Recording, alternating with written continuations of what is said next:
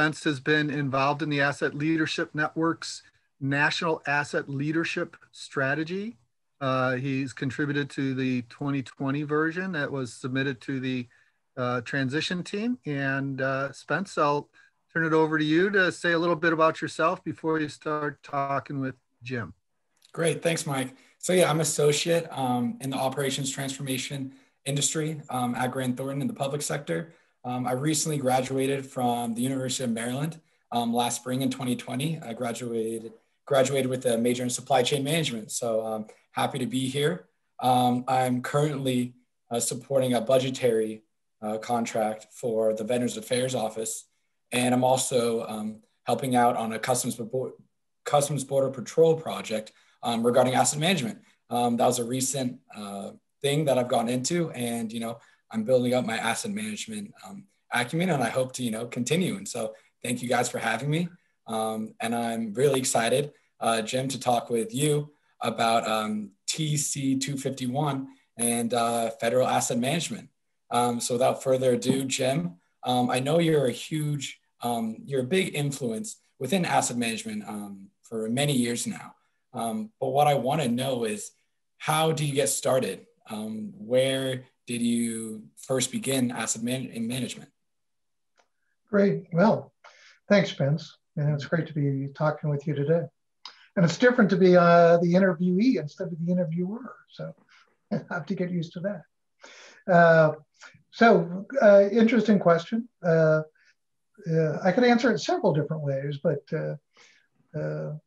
I was doing some different kinds of work, did some retail work, got involved in running retail operations, and I had a lot of IT experience at the time. And of course, we're talking the dark ages, like mainframe computers and people just starting to use barcodes and things like that in the hardware and the home center business.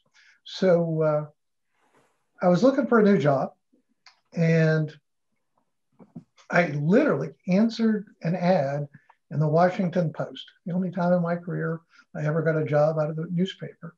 But the old, like the old days again, an actual physical newspaper. And I was looking at the help wanted ads, and there was an ad from SAIC. And they use the term property management, of course, like the National Property Management Association. And I didn't really know what all that was about, but they had their ad listed off a bunch of characteristics they were looking for, or skills, and I had them, background in tracking items and computerized systems, and I don't remember what all else, but I also have a background, I have a degree in math that I got from Allegheny College, so that served me well. But I answered the ad in the Washington Post, had an interview on a Saturday morning with Mary Smith, who was based in La Jolla, California for SAIC, and got the job. That was a very interesting job because SAIC, employee-owned company at the time. And I used to get to go to La Jolla for 2 weeks in the summer and 2 weeks in the winter. Wow. So that was a sweet job. Yeah, interesting. Yeah, that was 1985. So it's a long time ago now. Yeah, love La Jolla though. That's really cool. So you started at this company, but when did you first get into the federal side of asset management? Yeah, interesting. The job I was hired for was government contract property management. So government property provided to government contractors. So largely DoD, but we had NASA contracts and contracts with others. I didn't mention when I answered the ad, one of the things that it talked about in the ad was familiarity with the FAR. And I went, the FAR? What's the FAR? So it turned out my sister had worked for the federal government for a few years in logistics supply chain at the Navy Depot up in Mechanicsville, Pennsylvania. And I called her up. Of course, you couldn't, I know it's hard to imagine, but you couldn't just pick up your iPhone and ask it what the FAR was. You had to do some research and managed to find out what it was. And talked my way through that. But so I started doing work, working with the government audit agencies and, the management system. I know internationally, people don't think that the idea of asset management systems was invented in either the UK or Australia in late 80s or 1980s or 1990s, but these management systems exist for government contractors as specified in the Federal Acquisition Regulation, the FAR, back to, post-Korean War. Started as the ASPR, Armed Services Procurement Regulations, I think it was. But then, branched out and started doing, some direct work, as you yourself are doing for customers, doing support for the Department of Labor, later the Federal Aviation Administration, NASA. I did NASA support work for many years, where I was responsible both for the government contract property that the government provided to contractors, but also the government's own assets at Goddard Space Flight Center and other places. At Goddard Space Flight Center, they had a sign in one of the directorates that we supported that I always loved. And it said, "Science is people plus tools." And I thought, there we go, assets. So. Right. Very cool. Talking about, because I'm in the public sector and, been working with now 2 different agencies. What was your favorite agency to work with? Oh, maybe a little biased, but. Well, I'd have to say it's NASA, because I did almost exclusively or mainly NASA support work for 12 or 15 years with a couple different companies. We used to drive up to Maryland, work for CSC and then Allied Signal, which became Honeywell, supporting Goddard and some other centers. I was involved in some real major national level initiatives. I would say when we at that time I had I could imagine millions, but I really couldn't imagine billions. And literally we were responsible for over $500 million worth of NASA assets. Mm-hmm. And that's just personal property assets. The facilities, of course, would run the number up even higher. I think people don't appreciate, in general, the impact and effort around personal property asset management. You think about, there's a big stack of money spent on a facility. But then you think about all the items in that facility, whether it's science equipment or administrative equipment or schools or whatever it is. And then you think those items have a life of, the life of those assets is like 1 year to 3 years, maybe 5 years, in some cases 10 years. So over the course of the building, the cost, and the expense of keeping track of those assets, of course they can move, so they're a little more difficult to keep track of, can far exceed the cost of the building, even with maintenance costs included. I think the latest numbers we have for like DoD, for example, show that and they only track the highest dollar value assets in their systems, but the value of personal property assets exceeds the value of real property assets, which is pretty stunning when you consider the real property assets they have. Yeah, that is impressive. That's crazy. So now that we're talking about all these assets, I know you've been a big influence within it, and I want to kind of bring up TC 251 and the revisions that you guys want to make regarding ISO 55000. So can you touch on that a little bit? Yeah, sure. We have a number of people in the ALN that are in leadership roles involved. Jack Dempsey is the head of one of the working groups for TC 251, or for those that don't know, Technical Committee 251, that's responsible for the ISO 55000 asset management system standards. Rich Culbertson, Jack Dempsey, I'm probably forgetting somebody now, but have many people involved in taking leadership roles and being thought leaders. So it's really quite exciting to be involved in. And I was the head of delegation and chair of the committee from had one of those roles since near the beginning. When we first started out working with ASTM to host the U.S. Technical Advisory Group. That's the ANSI approved member from the United States. So I got to be like an international diplomat. I was representing the U.S. I thought, wow, we had really broad involvement in the U.S. from a number of different sectors. So a lot of the mirror committees is what they're called from different countries were focused in one or more sectors. Not to oversimplify, but the Brits are largely engineers. From the Netherlands, they're in the electrical industry largely. Canada, there's a lot of people from the municipal area involved. Australia's railroads and mining. But we had broad involvement from those areas and others in the US. So it was a really amazing opportunity, coming from a background largely in personal property management, although I have a background in real property management as well. But to just understand that there's companies that look at whole utilities, like a power plant as an asset, because they own water plants and utilities in multiple countries around the world. It's like, wow,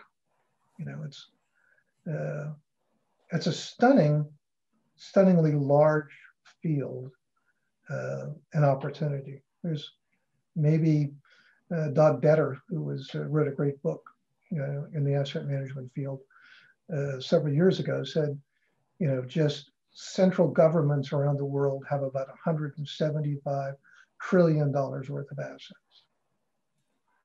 And most assets are actually held by, at lower levels of the government, like in the United States, roads and schools and all that are owned at lower levels. So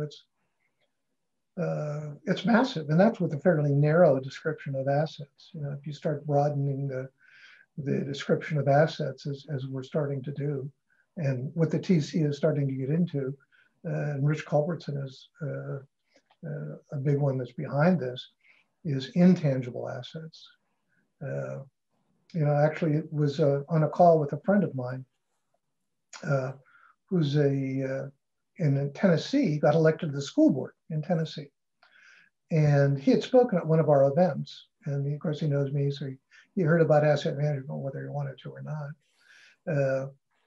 And he was interested in making a pitch to the school board, the other members, the other board members, about asset management. Thought it'd be worthwhile. They had started to talk about like solar on schools and like what else could they do. And I said, well, we talked about the scope of assets, real property, personal property. What does that include for a school? And I said, but you can also include water as an asset for a school. If you don't have water, the school's closed down. And he said, oh wow, good story, because just in the last month or two, they had the state water department come out and do tests on the water in all their buildings. And they found out that they needed to put water filters in place because some of that water supply wasn't up to snuff. So the impact we can have in this profession is remarkable. It truly is. That was a rambling answer, huh? Went all over the place. That was really interesting, though. So you're talking about assets, and we've talked about this before, but the difference between asset management and managing assets. Oh, yeah. And kind of the verbiage between that. And can you kind of go into that a little bit? Yeah, we came up with a new idea, I think. And it's been Jack Dempsey, as I mentioned before, works for Definitive Logic and is an ALN senior fellow, wrote a paper that's posted on the TC 251 website that you can access, talking about the difference between asset management and managing assets. And in fact, that discussion had been a part of the development process of the ISO 55000 standards, understanding the difference. And really, a key thing to know about the ISO 55000 standards is they are about a system and for asset management, but that system really only goes down to the asset lifecycle level. There's nothing in the standard that describes what lifecycle steps should be, or because there's just many different versions of that. So it's a very intentional, sort of cutoff point. And there's, of course, lots of great information about that, and it's where most of the money gets spent and all that. But what was missing, and what the standard brought, was this systems approach to it. So Jack wrote this paper on managing assets and asset management, and so the point is, the dichotomy is real. So managing assets is about these life cycle activities, and asset management is about strategic thinking, and about value from assets, which is really, the standards are about value from assets. But we didn't have good terminology. Terminology is just crucial to standards. It's a really, really big deal. Especially when you consider it's going to be translated into who knows how many languages. I think 55,000 has already been translated into around 18 or 20 different languages, maybe. Wow. For example, translating asset management into Spanish is gestión de actividades, a terrible accent, can't speak Spanish, but, so activities, of management. And so the distinction between asset management and managing of assets is barely understandable in English. I mean, you have to explain it, and it doesn't translate in general at all. So the idea was, after I've actually written multiple white papers about this that I then put on the shelf. Have to dig them out again someday. But the current thinking, and I submitted a PIP, a product improvement plan, to the TC, which is their official improvement process, continuous improvement, that laid out an idea. And the idea is that distinction between managing an assets and asset management is real and very important, but we need better terms. And it seemed clear to me that there was an easy way to do it after much thought. But one part is asset value management, and the other part is asset life cycle management. For those familiar with 55,000, you could say that the SAMP, the Strategic Asset Management Plan, is about asset value management, and AMPs, which are perhaps inappropriately, mentioned, although not very much, in 55,001. The asset management plans are really about life cycle activities. It can be confusing what's an AMP and what's a SAMP, depending on how you talk about it. But the real concept of AMP is when you're describing life cycle activities.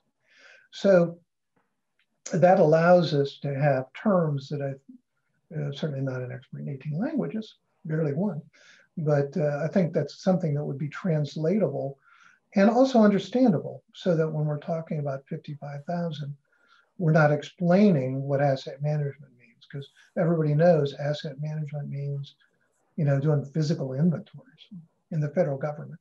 I mean, that's what it's been, is understanding what you have, and not even depending on the record you have, going out and looking at it again every year or two or three.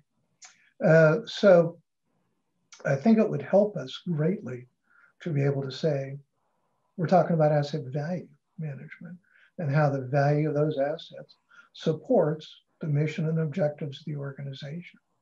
It's a powerful concept.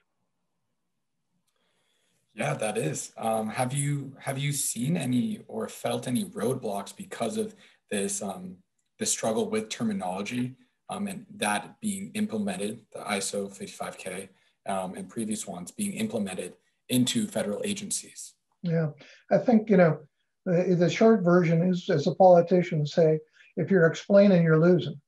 Mm. When you say asset management, you have to explain it. Right. when you say asset value management, I think the explanation is, I think it's obvious, but Yeah. There's always a discussion to be had about how broad it is, which is another thing that can be a roadblock, because you can't start off telling people it's this broad, because it starts to sound like the theory of everything. One of the starting points of my involvement in standards was with ASTM, Committee E53, that was started between the NPMA, myself, and a group of other people, John O'Shaughnessy, Lyle Hesterman, and then Steve Michelson, took the lead and helped it move it forward. He was from the Department of Energy. But John O'Shaughnessy wrote an article for the ASTM magazine called The Third Resource. And it still resonates with me, and I use it in presentations all the time. But organizations need three things. Any organization: people, money, and stuff. So there's many, many systems in place for managing people, and certainly for money, but there haven't been for assets. But kind of until now, I mean, we are seeing exponential or explosive growth in information about asset management now. How much of it is chicken and egg with the standard, I'm not sure, but I think it has really brought it to people's attention. I remember when the standard was published in 2014, we said, boy, if we could just get asset management, a little blurb about asset management in Bloomberg or the Wall Street Journal, so people started to be aware of it, that'd be really great. And now I think it could say there's not a senior executive or policy leader anywhere that doesn't have some idea of what asset management is and what it's about. Yeah, that's awesome to see from 2014 till now that it has grown a lot. And coming from that, where do you see, asset management going in the near future? Yeah, great. Alex Barenblick from LMI just shared an interesting article this morning about, I'm not sure what the website was, maybe the New Republic or something, but it talked about, the Zoom, economy and Zoom workplace that we're working in it, and how this isn't going to go away. I mean, like for us, this idea, this is something we can't do in person. We have people, from all over the country involved, and all over the world involved in these, every week. In workplace, people are starting to, people are working from home, like you said, Spence. You're working from home, so you don't need a building to be in anymore. Your assets. I don't know if you have your own asset, your own computer equipment, but you either have your own, and so it's bring your own device, or Grant Thornton provides it for you, or maybe both. And it's going to change what's important, I think, a lot, and what assets get invested in. I mean, it's just like you wouldn't build a coal-fire energy plant now because nobody had invested, because it's going away. It's just going away. Would you, do we want to keep spending money on computer roads so people can drive somewhere? I don't know. And even, got the new subway line out here near where I live, the Silver Line, and you go like, wow, it's good that it's there, but how's that what's the economics of that going to be in the future? There's this article Alex shares, the downward spiral of less people ride, so you cut back service, so then even less people ride, and you cut back service more, and then you defer maintenance, and then it's not safe, and then, it needs an asset management solution in any case, but it's a good example, perhaps. It needs to be those far-reaching asset management decisions and plans needs to be based on organizational objectives that are understood and communicated. What's the, what's the future, of transportation? What's the future of work in this area and in others? It's fascinating. as has been this conversation. I've enjoyed Spence driving this, and Thank you. say that that was Government Executive magazine that Yeah. that very informative article. Alex shared it with me too, and Alex had a question back when you were talking SAMP and AMPS. Yeah. Could possibly the AMP be a technical asset management plan, a TAMP? Yeah, I actually have a presentation somewhere that uses that term in there somewhere. Although I think I called it a tactical asset management plan to get TAMP. That there was a strategic and operational, but there wasn't a tactical one in the middle. I meant to say technical. If I didn't, that's what Alex recommended. And then Chris Technical. Golly. That's technical is tactics and technology. I like that, Mike. You just made up a new word. Good thing we're recording this. And then Chris Golly made a comment saying that the U.S. TAG needs more members from U.S. to work on revisions of ISO 55001. Jim, you want to make a pitch on that?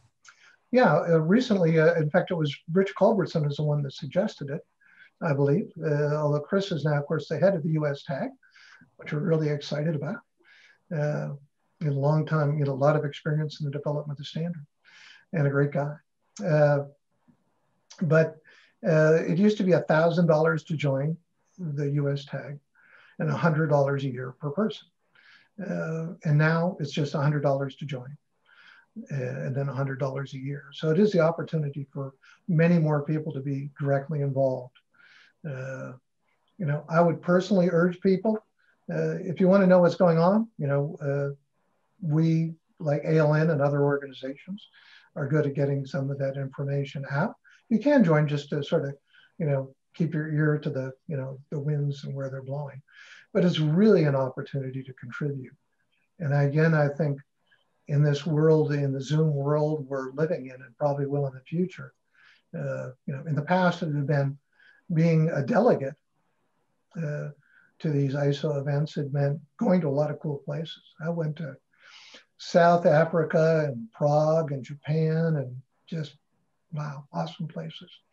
But now the meetings, for now, and moving forward in the foreseeable future, are virtual meetings, which means people can participate with a minimum amount of time away from their desk and their office, and with a minimal investment of personal or company resources in terms of travel in a hotel and things like that. So it's a great opportunity for people to get involved.